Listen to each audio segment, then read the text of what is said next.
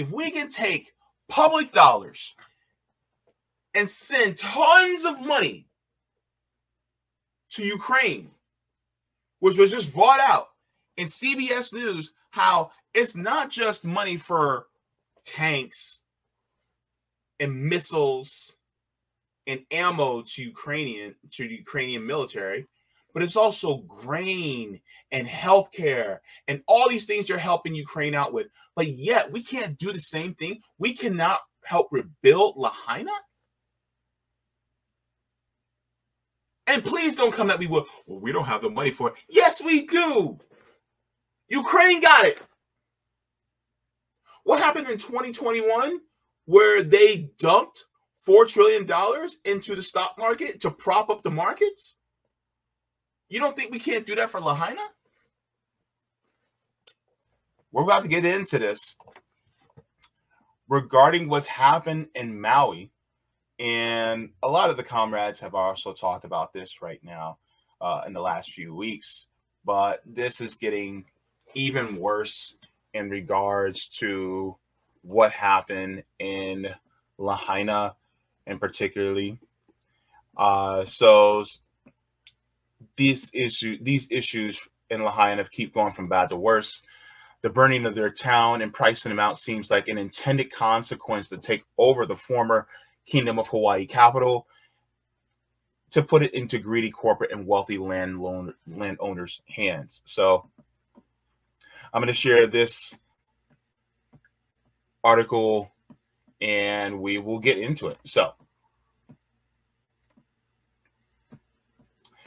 let's go here to this. It says Hawaii economists say Lahaina locals could be priced out of rebuilding town without zoning changes. That's right. Gentrification going on. It says residents who survived the wildfire that leveled the Hawaii town of Lahaina might not be able to afford to live there after it's rebuilt unless officials alter zoning laws and make other changes, economists warned on Friday. The risk is very real. That was from Carl Bonham, executive director of University of Hawaii Economic Research Organization. Says soaring housing prices have already forced many native Hawaiians and other longtime Hawaii residents to leave the islands and to move to U.S. mainland. The wildfire that claimed at least 97 lives and destroyed 2,200 buildings in West Maui community of Lahaina, 86%, which were residential, amplifies the problem for survivors.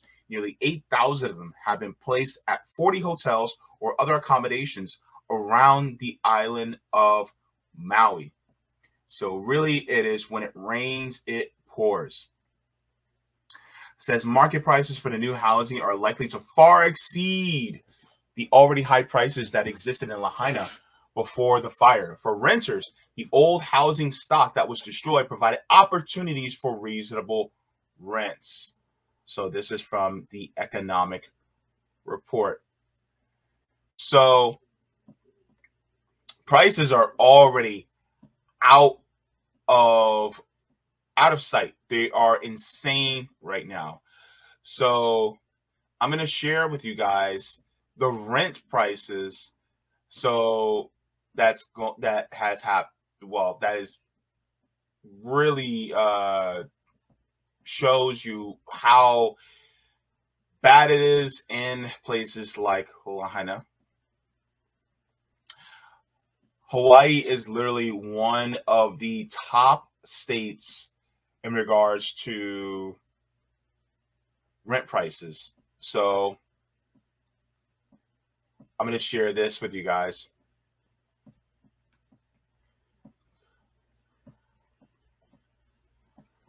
So this is out from Out of Reach.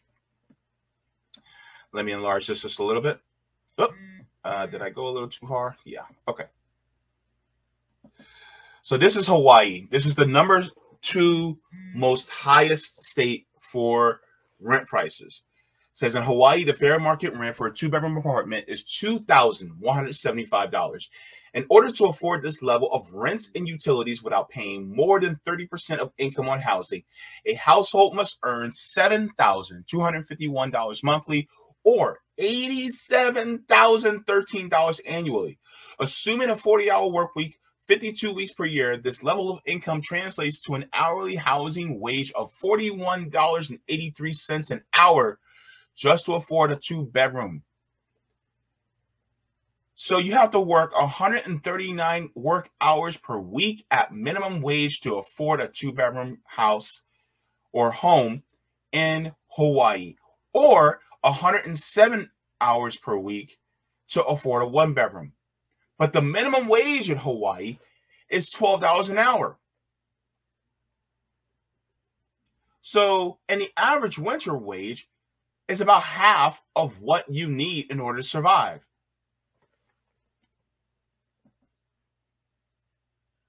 Look, let me shrink this just a little so you guys can see everything. And Honolulu is one of the most expensive areas at $43.21 per hour. Kauai County at $41.31. Kahului, Wailuku, Lahaina is $38.19. So Lahaina is one of the most expensive areas in Hawaii to afford. And this is why they are being priced out as we speak. Because now that their properties burned down, where can they go? Now you have these vultures coming in and saying, heard your house got burned down. You know how does that has to make you feel? It's crazy. So I'm going to share this video here because it's wild how a lot of people are being priced out of this area and how many people. Oh, it started playing before no, stop playing. Go back. Okay. Let me share this video. And it's entitled Lahaina is Not for Sale. So this gives you on the ground of what's going on. Residents are using social media to warn each other about realtors attempting to buy land from wildfire victims. Investors and realtors calling the families who lost their home, offering to buy their land. How dare you? Over 4,500 people in Maui were displaced by the fires. But the island, just like the rest of the state, has been facing a housing crisis for years. This is in large part due to people buying vacation homes and rental properties, pricing Native Hawaiians and local-born residents out of many areas. Earlier this week, Hawaii's Democratic Governor Josh Green discussed the attempts made by realtors to buy land from victims and suggested a pause on sales of properties that were affected by the fires. I've actually reached out to our Attorney General to explore options to do a moratorium on any sales of properties that have been damaged or destroyed. It's going to be a very long time before any growth or housing can be built, and so you will be pretty poorly informed. You try to steal land from our people. Last week's wildfire killed at least 111 people, and officials have said that more than 1,000 people are still unaccounted for. Over 2,200 structures were also destroyed or damaged, leaving thousands displaced. Move away. We've already been displaced so much. Let investors and sharks and realtors across the world know that Lahaina.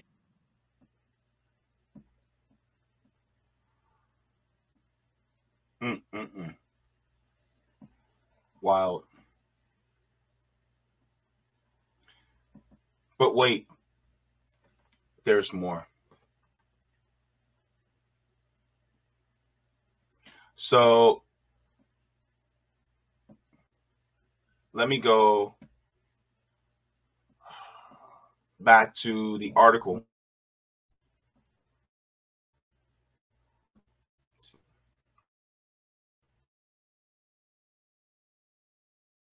Ooh, okay.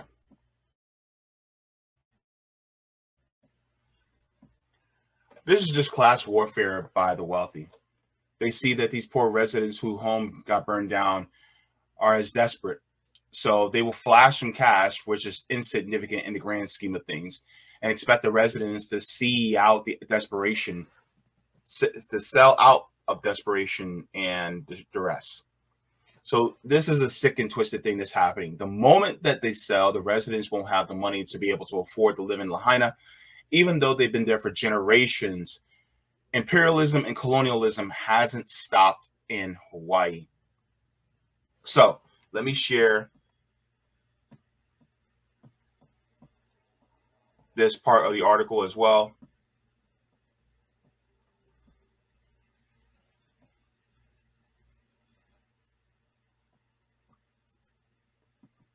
Make sure I get to the part that I need. Okay. It says Bonham said policy changes and a concerted effort are needed to prevent a rebuilt Lahaina from becoming a haven exclusively for the wealthy. For the example, by changing zoning to allow smaller and more affordable housing units like duplexes and apartments. Quote, we need to be seriously focusing on multifamily housing. That's the way you get housing that isn't $1 million plus homes. You've got to have more density. Currently, only about 1% of the land in Lahaina's burned area is zoned for multifamily housing. The new economic report said that the post-disaster plunge in tourism to Maui has hit the island's economy and people hard. Officials initially told prospective tourists to stay away from Maui. Visitors' arrival dropped by nearly 3/4, the report said. In the weeks after the fire, Maui lost more than $13 million per day in visitor spending. With businesses lacking customers, layoffs resulted. So people are actually being laid off. This paragraph proves why local politics is so important, as well as zoning laws that can favor people and workers, environmentally safety and efficient infrastructure. Otherwise, the rich will just grab whatever they want and use zoning laws to limit the bottom 99%. This is also why central planning model is necessary and is approved by the people and not by the rich landowners and landlords. So this is why when natural disasters like this happen, public money should be poured into areas like this so that people can survive off of a stipend, and the money should be used as a tool to rebuild. Tourism, in my opinion, should stop so at least 65% of rebuilding is done so that people won't visit and get in the way. If the federal government took part of that $24 billion that was sent to Ukraine and put 10% of it into Lahaina, they could rebuild fast and take care of the people through Medicare for all and fund reconstruction of homes and businesses. But they don't want to because of capitalism. If you think about it, just take that money, put it in the hands of the people, get construction crews into Lahaina, and rebuild the housing. Wait, JB, just give the money to them so that they can rebuild the house? Yes. I don't care if they had housing. I don't care if they had home insurance or not. I don't care if they have fire insurance or not. The entire town is burnt down. If we can, let me get this down. If we can take public dollars and send tons of money to Ukraine, which was just brought out in CBS News, how it's not just money for tanks and missiles and ammo to the Ukrainian military, but it's also grain and healthcare and all these things they're helping Ukraine out with. But yet we can't do the same thing. We cannot help rebuild Lahaina. And please don't come at me with, well, we don't have the money for it. Yes, we do. Ukraine got it. What happened in 2021 where they dumped $4 trillion into the stock market to prop up the markets? You don't think we can't do that for Lahaina? Just rebuild the homes and businesses that were burnt down? We could do it. We could definitely do it. We don't need to have the businesses operate. We could subsidize, we literally could afford to subsidize the businesses in those areas so that they can stay afloat. And the people who are employed, because the businesses are burned down, well, we can keep them with their paychecks coming and then use those same public dollars to rebuild the home. Okay, what was the square footage of your home? How much did your home cost? Okay, this is how much it will take cost to clear the area and rebuild the home.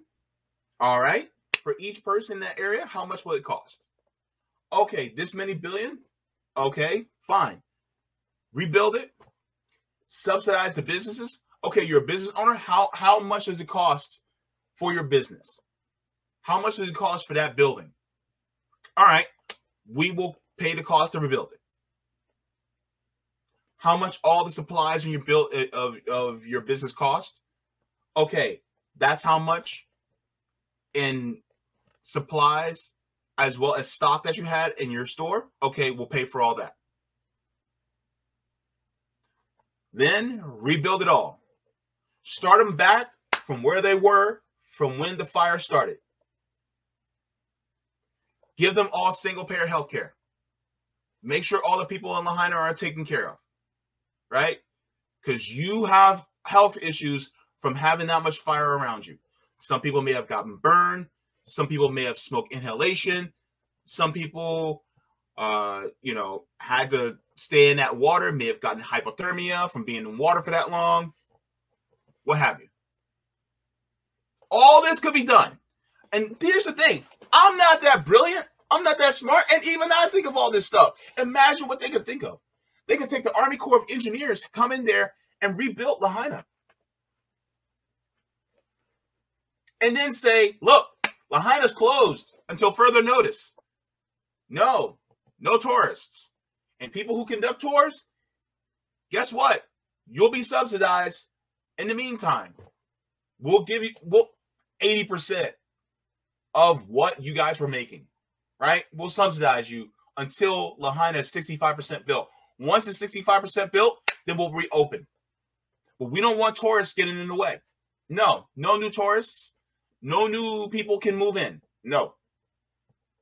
Sorry. Lahaina's closed. And they could do that. But somehow, some way, it's like, well, no, we got to put capitalism first. So now, guess what? That same waters where people died in trying to flee the fires, well, they're going to allow them to be able to do tours and go snorkeling. They're going to get in the way of their construction.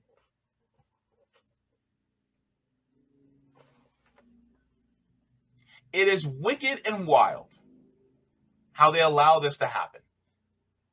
And then you have these real estate investors, aka vultures, coming in trying to buy it up just so that they can gentrify the town of Lahaina.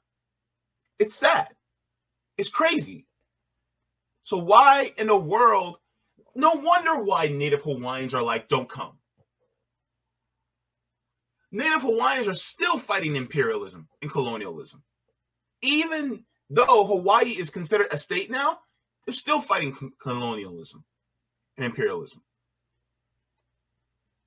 Because these vultures still keep trying to take hold of that part of Hawaii and wanting to price the people out.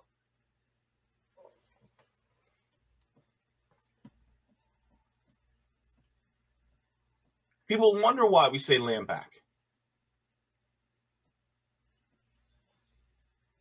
Because people are sick and tired of having their ancestral land taken away and stolen.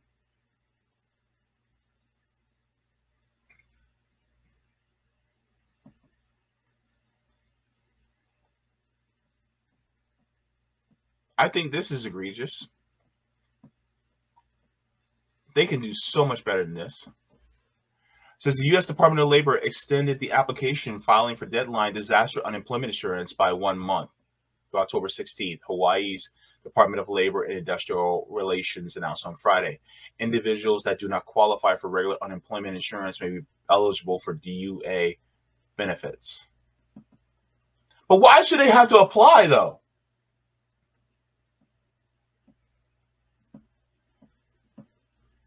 Why not just cover all the residents? Because even if your house survived the fire, doesn't mean your job did.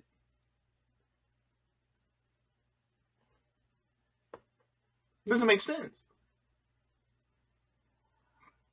But when has ever a government that's being dominated by capitalists ever made sense? Just doesn't.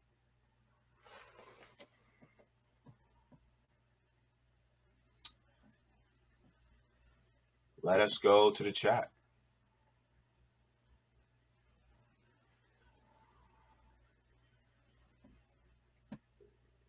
Frank Johnson, thank you so much for the super chat. Says, how can they get away with that? Because the government allows them to, because the government's their lackey. Government is like a hammer. It could be used to build or it could be used to destroy. A lot of times when all the time, when government is in the hand of a capitalist, in the hands of a billionaire, it's used to destroy. It destroys the workers. It destroys the environment. That's what happens. Because they will use government in that way. They will wield government like a hammer to smash the environment and workers to pieces. Versus when government or that hammer is in the hands of the workers, we built with it. We build things that will last us. We build things that will help us to not only survive, but to thrive in the system. That's the point. But if you build to survive and thrive, that means that there's equality, equity, and justice that is taking place. Equality, equity, and justice